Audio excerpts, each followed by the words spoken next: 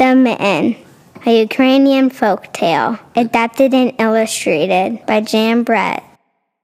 Once there was a boy named Nicky who wanted his new mittens made from wool as white as snow. At first, his grandmother, Baba, did not want to knit white mittens. If you drop one in the snow, she learned, you'll never find it. But Nicky wanted snow-white mittens, and finally, Baba made them. After she finished, she said, "When you come home, first I will look to see if you are safe and sound. Then I will look to see if you have your snow-white mittens." So off Nicky went, and it wasn't long until one of his new mittens dropped in the snow and was left behind. A mole, tired from tunneling along, discovered the mitten and burrowed inside. It was cozy and warm and just the right size, so he decided to stay. A snowshoe rabbit came hopping by. He stopped for a moment to admire his winter coat. It was then that he saw the mitten, and he wiggled in. Feet first, the mole didn't think there was room for both of them, but when he saw the rabbit's big kickers, he moved over. Next, a hedgehog came snuffling along. Having spent the day looking under wet leaves for things to eat, he decided to move into the mitten and warm himself. The mole and the rabbit were bumped and jostled, but not being ones to argue with someone covered with prickles, they made room.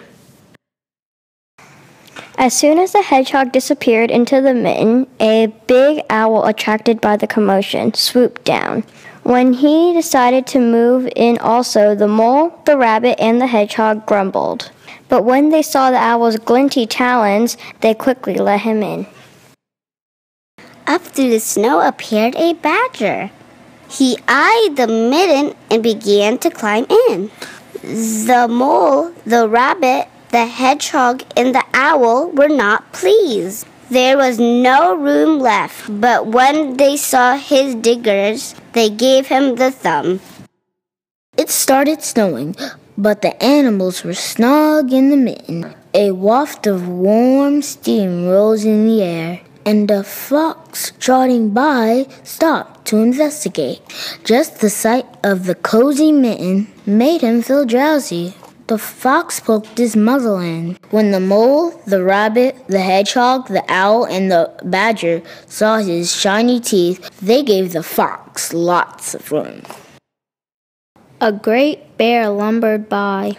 He spied the mitten all plumped up. Not being one to be left out in the cold, he began to nose his way in. The animals were packed in as tightly as could be, but what animal would argue with a bear? The mitten swelled and stretched.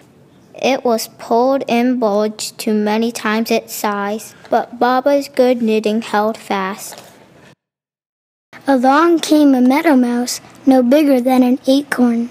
She wriggled into the one space left and made herself comfortable on top of the great bear's nose. The bear, tickled by the mouse's whiskers, gave an enormous sneeze. "Ah! Ah! Ah! Catch! The force of the sneeze shot the mitten up into the sky and scattered the animals in all directions. On his way home, Nicky saw a white shape in the distance. It was the lost mitten silhouetted against the blue sky. As he ran to catch his snow-white mitten, he saw Baba's face in the window. First, she looked to see if he was safe and sound, and then she saw that he still had his new mittens.